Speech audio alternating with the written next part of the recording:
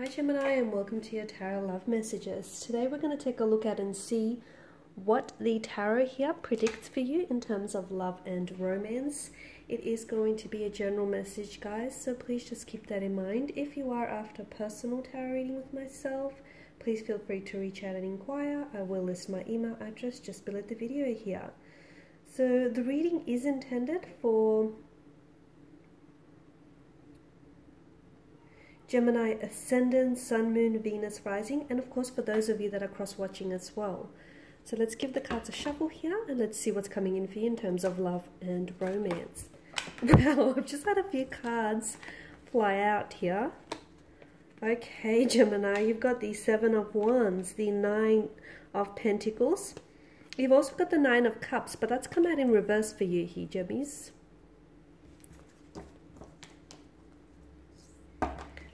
Okay, so you've got the Seven and the Seven and the Nine of Wands here. Yeah, that's right. Okay, you've got the Nine of Wands, the Nine of Pentacles, and the Nine of Cups. The number 9 is quite significant here. You've got the Eight of Wands, wow, and the Star card here. Okay, so look at that. The 7, 8, and 9 of Wands here. Okay, and the number 9 has shown up 3 times here. Now, the number 9 and the energy of it, Gemini, is important to know. It represents completion here, but not finality. Okay, there's a difference here. Think of it more like in a cyclical sense. It's the ending of a cycle and potentially the beginning of a whole new one for you here. Okay, so just when one cycle ends, it creates room for another cycle to begin here.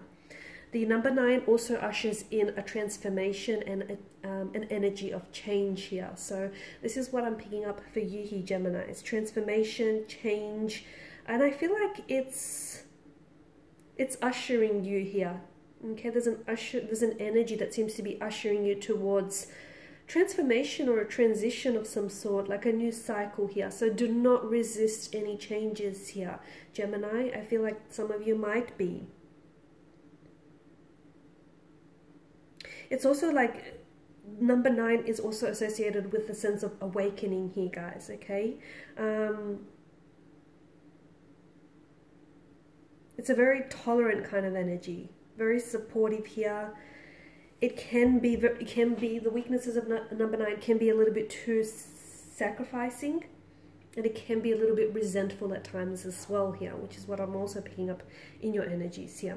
Now with the 7 of Wands, I get a very strong energy of resistance here. There's something here that's happening for you, Gemini, but it's almost like you're fighting the change. You don't want that very thing to happen.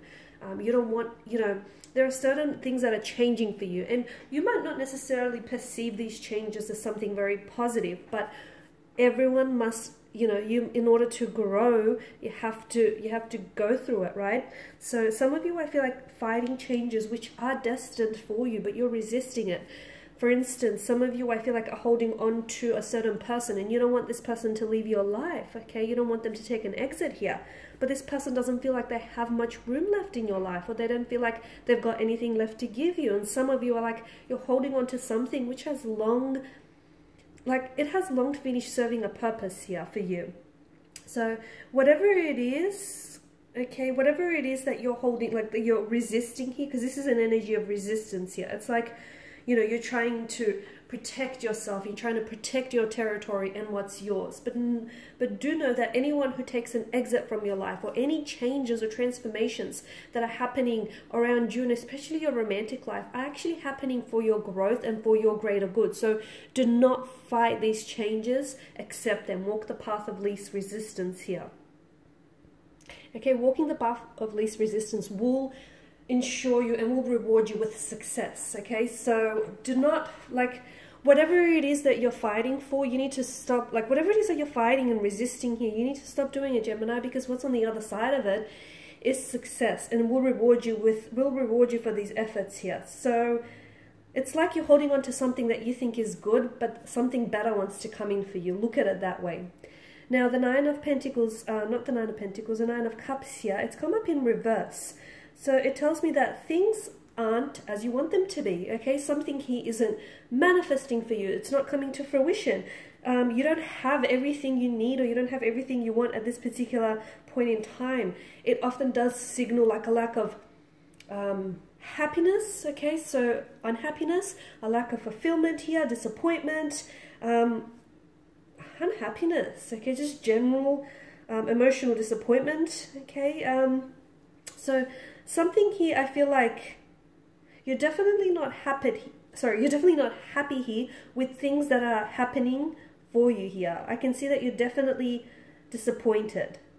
You feel dissatisfaction, whether within yourself or whether with your romantic energy here.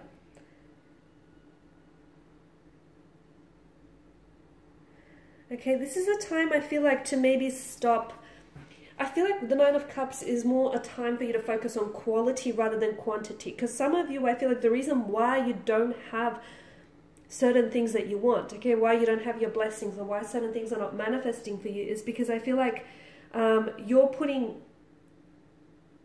a lot of wishes out to the universe. But to me, it's like the desire or the want. So the fuel behind this wish, some of these wishes are not strong enough. So now is the time for you to take a step back and just stop placing, like pay attention to the quality of your desires, okay, to what is it that you want. How much do you want it? And is it in your greater good? Does it align with your higher self? Does it serve a positive purpose for you? Okay, so now's the time for you, because that's the true treasure, right? Pay attention to the quality of those wishes and the manifestations here that you're trying to attract here. The Nine of Cups also tells me that you could be finding that things may look great, okay? You may be in a relationship and on paper, or you may be connected with someone and on paper, things are looking great and everything should work out. So why isn't it working out? Perhaps there is something that you're not seeing here. Something is missing, okay, Gemini, and although you don't know what it is quite yet, you can feel it. So now's, once again, now's a really good time for you to take a step back here and just sort of do some reflecting and gather your thoughts and your feelings, because it can be solved here. Something can be solved maybe with just a simple conversation. Something here can be solved with you, putting in some thought here. Because I feel like some of you may have been so wrapped up. You've been so wrapped up with something here, whether it's with a relationship, that you've neglected certain areas of your life, especially growth here, okay? I do get a sense that there's been a lot of things that are happening for you, or there will be a lot of things that are happening for you, especially, we spoke about this transformation and transitions.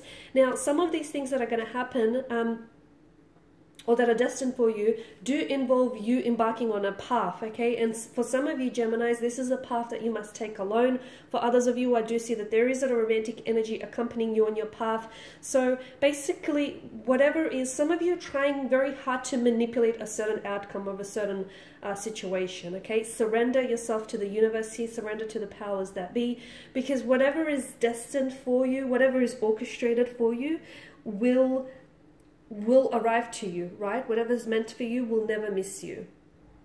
So I feel like for some of you, it's important to know, Gemini, that some of you, okay, you're holding on to something good, but what if you let go of that something good and something even better comes into your life? So again, this is all part of that transformation and transitioning.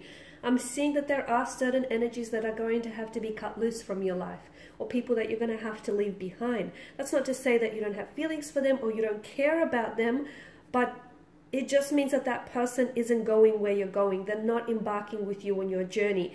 And you have to take on this journey of growth here. Because for a long time, I feel like you've been holding yourself back. Maybe you've been aligning yourself with people who've dimmed your brightness, your light here.